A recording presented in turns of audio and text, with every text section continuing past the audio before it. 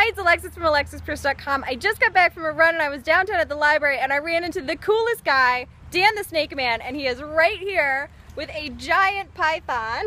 Named Boo. Named Boo. Yeah. It's too cool. So how did you get into the snake business?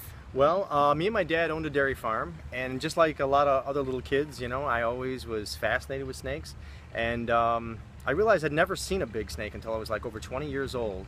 And I just started collecting them one day, and the next thing you know, it led to doing shows. Now I do rescue. I go rescue alligators and snakes in various places, and it takes me to about 40 libraries, and I get to meet a ton of kids. I get to meet people from all over the world, and it's very, very cool because it's one of those things where everybody has a snake story. Yeah. No matter where you're from, what continent you're from, what county you're from, wherever, everybody has a snake story. It's very cool.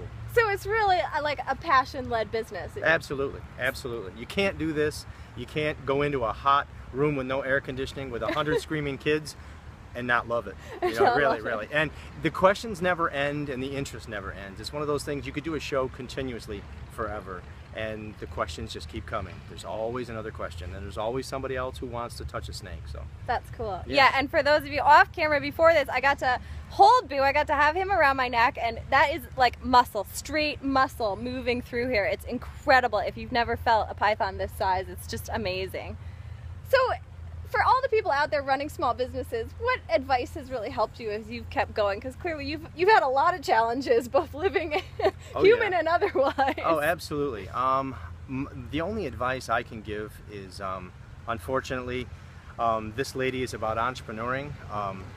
I'm not a businessman. I was just lucky enough to find a niche and do something that I love, and then I never planned on having a business. It was one of those things that just I fell into.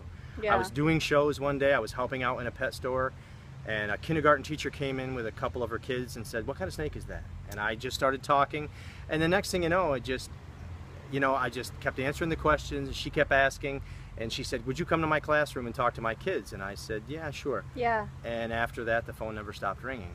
And so it's not like you can look at me and go, "Wow, this is rags to riches."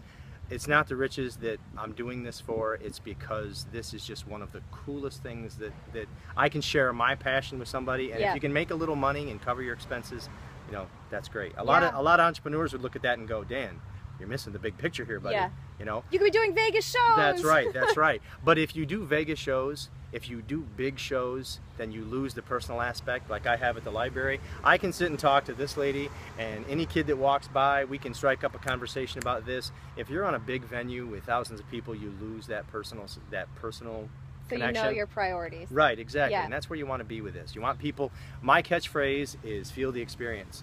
And if I'm going to reach people and make them understand how cool snakes are, just like this lady, I need her to touch them, and I need her to put it around her neck, and I need her to appreciate it, you know, the way they were meant to be appreciated.